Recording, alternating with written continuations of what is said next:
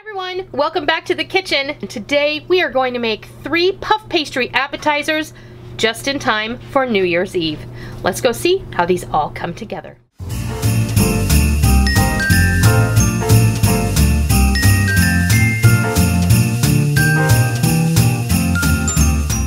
We are going to make some really retro appetizers using puff pastry 3 ways.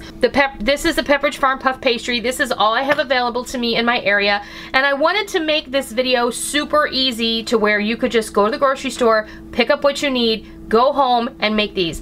You don't have to make any of these components. You can just purchase them and put them all together for a really amazing trio of appetizers. I have a package of puff pastry sheets, which we're gonna be making pigs in a blanket, little brie and apricot bites. So it's gonna be like a baked brie en croûte, but in a little mini cup form.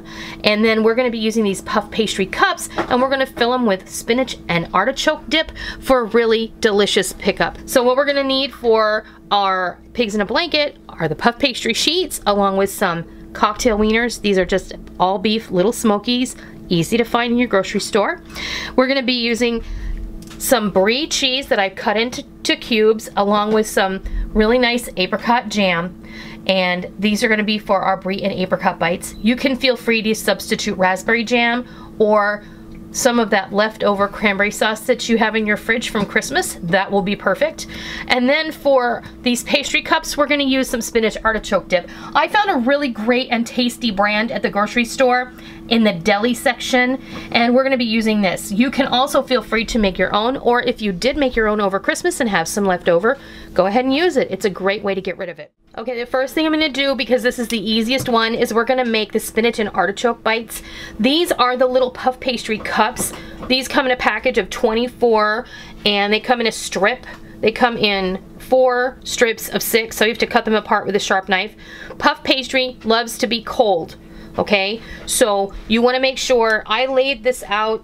First off, you have to take the puff pastry, you have to thaw it in your fridge because it comes frozen. You wanna do that overnight. When you take it out of the refrigerator, you want to let it sit on the counter for about a half an hour because you want it to be pliable. Then you're going to cut these apart, and then we're going to fill them. And I just have the tiniest little scoop, and we're just going to pop these on here. But then we're going to pop these back in the refrigerator for about 15 minutes before we put them in our ultra hot oven.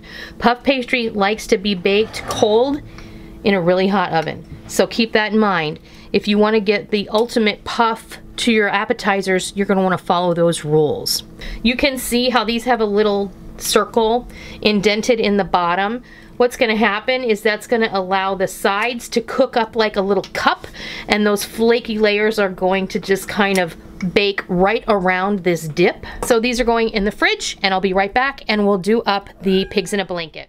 I went ahead and I got my sheet out. I thawed it out in the fridge. I let it sit on the counter for half an hour. I unfolded it onto a piece of parchment paper on which I sprinkled some flour, and then I sprinkled flour on the top, and I put another piece of parchment paper on the top. I put it on a cookie sheet and put it back in the fridge because you want to really work with this cold. So I'm going to just take my rolling pin, and I'm just going to give this a little bit of a roll. For my pigs in a blanket, I'm just going to go ahead and I'm going to do a couple of strips here. Doesn't matter if they're perfect. And then I'm gonna cut this into thirds, so you'll have an easy mark there because this actually was folded into thirds. For the rest of these, I'm gonna cut these into squares that are a little bit wider because these I'm gonna put in mini muffin tins. This is super easy. Just take a strip. These little smokies I took out of the package, and I put them on paper towels and I blotted them dry. So you're going to want to do that because if they're wet, this puff pastry is not going to want to stick to them.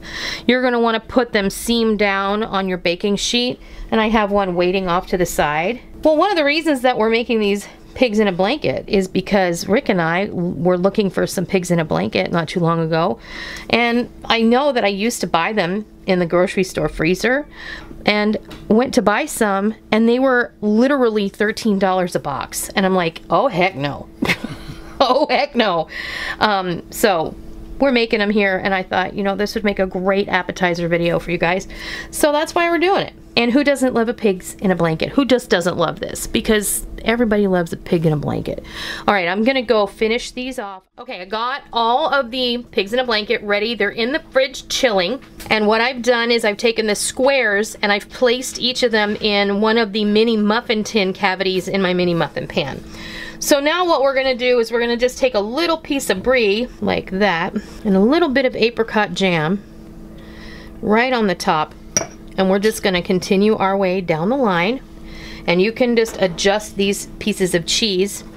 And it doesn't matter if you leave the rind on the brie, it's all gonna be fine. A little bit of apricot jam. The brie is gonna melt and it's gonna be absolutely delicious. It's gonna be like a little bitty baked brie bite and it's gonna be fantastic. So let me finish these up and I'll be right back. Okay, I have finished making all of the apricot and brie bites, and these now are gonna go in the fridge for about 20 minutes before we bake them off. Once these are done chilling, they can go in the oven. It's gonna take 18 to 20 minutes for these to be done, for the pastry to puff and bake all the way through. You wanna make sure that your pastry is not soggy on the bottom, because there's nothing worse than soggy puff pastry.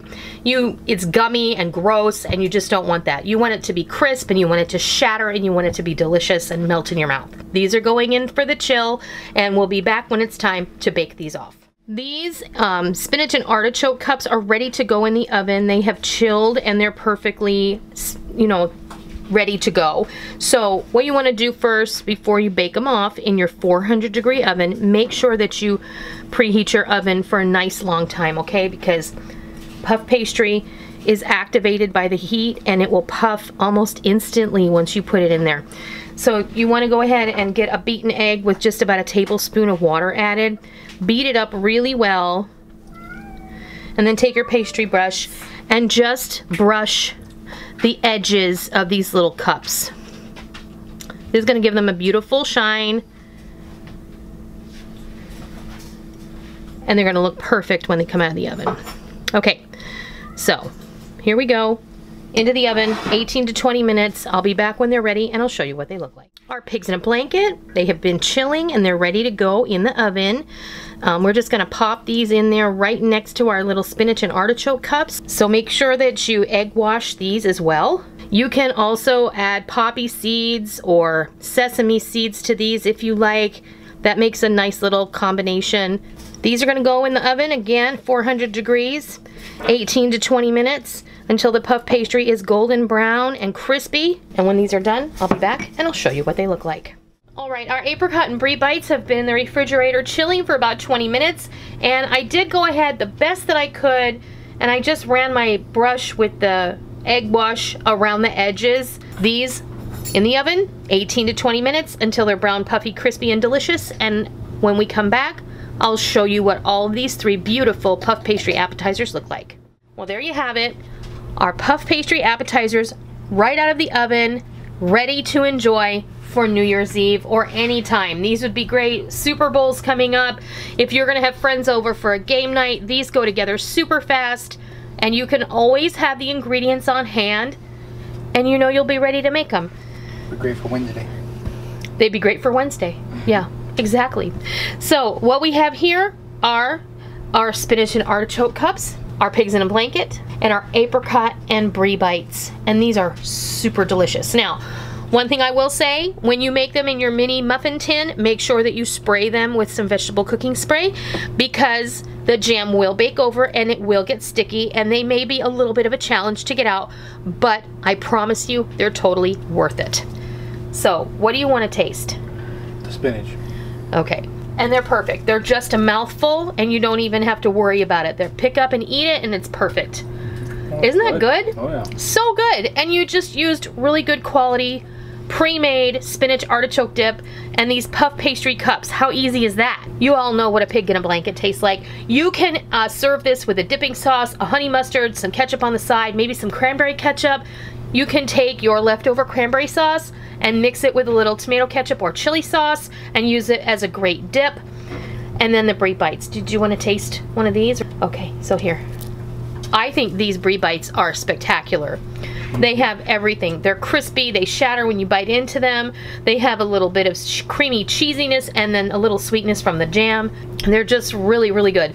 And really, really simple. You didn't have to go out of your way to make a ton of ingredients to make these happen. You just had to put together some simple ingredients to make them happen. And everyone is going to love them. So, that is how you make puff pastry appetizers 3 ways. I hope you enjoyed today's video, and if you did, please consider giving me a thumbs up. If you are new to my kitchen, welcome. Always a pleasure to have you join me. Please make sure you hit the subscribe button, and as always, if you are a tried and true member of the Noreen's Kitchen family, be sure and hit the bell notification button so that you don't miss out on all the real food for real people, real easy recipes that we present all the time right here on our YouTube channel and straight from our kitchen. I hope that you guys enjoyed today's video. I hope that you continue to come by and visit me in the new year, because I have some really great plans for you in 2019, and I hope that you'll enjoy them as much as I am going to enjoy bringing them to you.